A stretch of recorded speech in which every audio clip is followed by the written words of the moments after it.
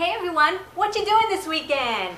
You know, they're calling for a little bit of rain in these parts, but we can sure use it. But that shouldn't stop us. You know, it could rain on my side of the street, but not your side of the street. Or it can rain here for 20 minutes and then poof, the sun is back out. So don't let anyone rain on your parade this weekend, not even Mother Nature. I want to encourage you to get up and get out and enjoy some of the festivities in and around the Orlando area this May 19th through the 21st.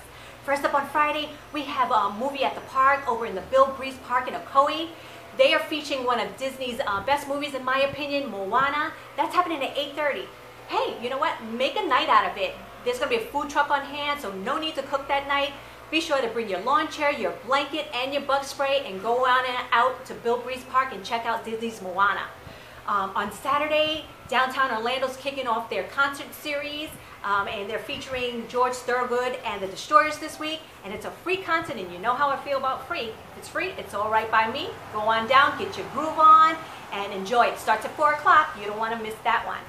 You know what? If it does rain a little bit this weekend, the Orange County Convention Center is having their Europa Orlando 2017 Get Fit Sports Expo. There's going to be plenty of vendors on hand. There's going to be sports exhibitions like karate, wrestling. There's going to be a cheerleading competition. There's going to be lots of free samples, plenty of prizes, and a kids area. That event's happening both Saturday and Sunday, so see the description below for fees and times, you know, because you don't want to miss that one.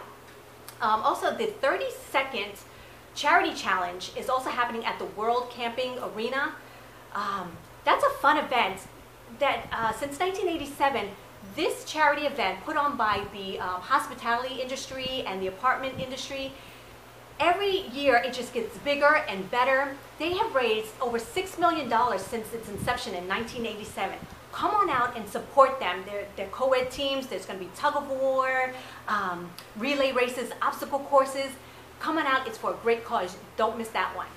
Also on Saturday, another indoor event that you might want to partake in is Painting with a Twist down on Conroy Windermere. For those 7 years old and older, you can come on out and learn how to paint. Well, it's actually for beginners or for veterans. You can come and relax, have a little paint. There's going to be plenty of encouragement. For those of you who don't want to paint with the kids and you'd like to have a little wine while you're painting, Watercolor and Wine is happening over in Winter Garden area right off of Plant Street at the Adjectives Market. So you don't want to miss that one if you like to have a little wine when you're painting. That's at 10 o'clock in the morning, so you know, you can get started early on Saturday and then go on down to the concert. If you do like to get started early, also down at the Crooked Can, I found out that they have yoga every Saturday morning, and for a small fee you can take a yoga class and then go over and have a beer afterwards. What's better than that? That's how I like to exercise. That gives me a little bit of incentive. I don't know about you. Anyway, that's a fun event happening also every Saturday. Now on Sunday is Streetscape over in Pine Street. That's where local artists feature their art. There's going to be wood carving and pottery and painting and photography and so much more. If you're looking for that one-of-a-kind furniture piece, you don't want to miss that event, okay? That's Streetscape happening on Sunday. Well, you know what? That's all I have for this weekend.